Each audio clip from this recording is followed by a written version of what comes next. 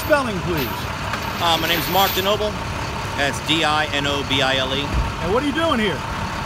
We're preparing to head to Bay County, Florida to help with the recovery effort. Help restore the potable water distribution system to its rightful place. Do you have any idea what to expect? Just from what I've seen on TV and what I've seen on the internet, it looks pretty nasty, and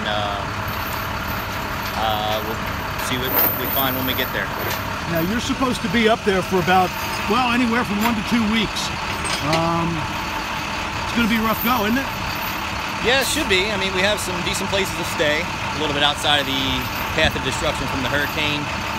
But traveling back and forth, we're supposed to be working anywhere from 12 to 16 hours a day, and keeping track of all that's going to be a bear, and hopefully we can get everything back together as well as possible.